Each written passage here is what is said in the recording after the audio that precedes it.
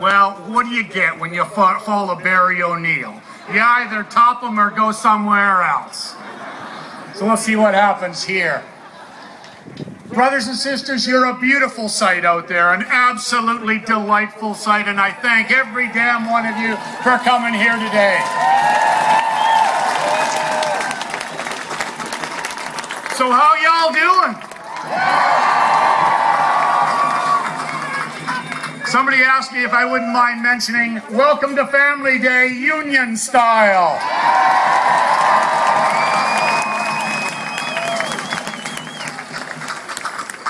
You know, brothers and sisters, it didn't have to come to this, and it never should have come to this.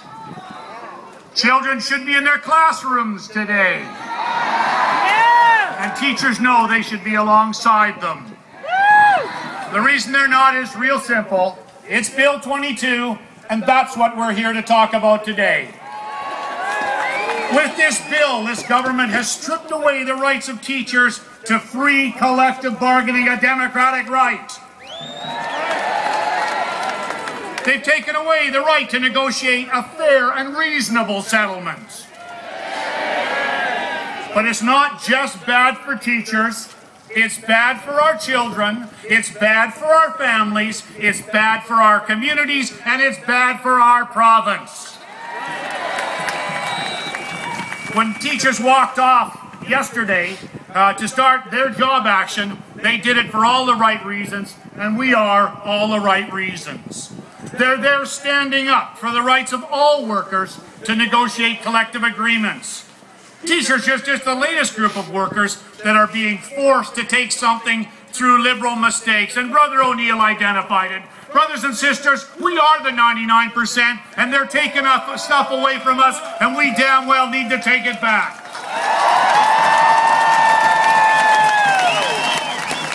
This is the same liberal government that has bungled us into a justice system that's in disarray. This is the same liberal government that's bungled us into a system where our seniors are being neglected. And this is the same government that ignores the plight of developmentally disabled adults and their needs. And worse still, our young people are being forced because of liberal bungling to take minimum wage jobs and not being able to get education opportunities. This is what our young people are paying the price with. Larger class sizes. Students that can't get help when they need it. School libraries that are closed more often than they're open. And program after program that have been cut because of budget cuts. And this government hasn't learned a thing in the last 10 years. They should know by now, but they don't seem to get it. Bill 22 is not going to settle anything, nor are any other pieces of legislation that are unilaterally forced on any member of our society. There is one way that we can change this. There is one way we can do something about it. We need to fight back. We need to be loud. We need to be proud. And we need to be together. And brothers and sisters, I know we will do that. Thank you.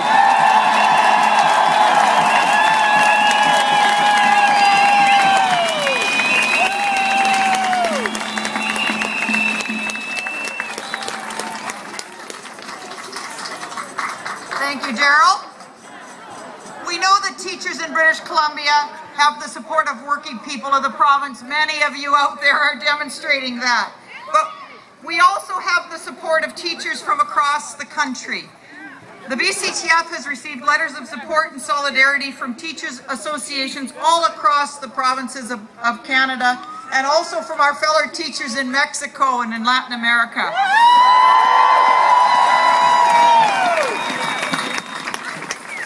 There are teachers here today representing their provincial associations from New Brunswick, from Newfoundland, from Manitoba, from Nunavut, and from Ontario.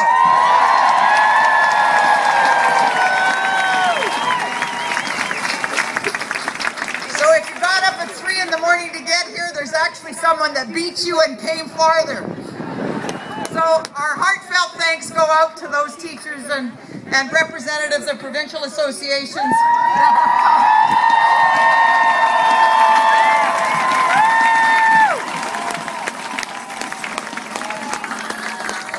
that have come from across the country. And now I'd like to introduce you to the President of the Canadian Teachers Federation, Paul Taillefer, who works very hard to ensure the well-being of his colleagues across the country. Paul is from Sudbury and began teaching in Timmins in Northern Ontario in the late 70s.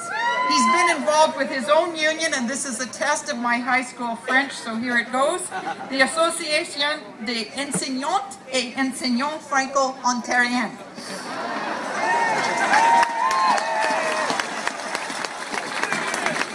My sincere apologies to all the French teachers out there.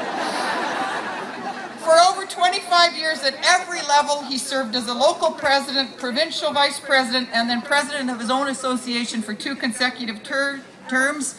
He's a friend of teachers all across Canada and a friend of BC teachers. Please welcome Paul Taillefer.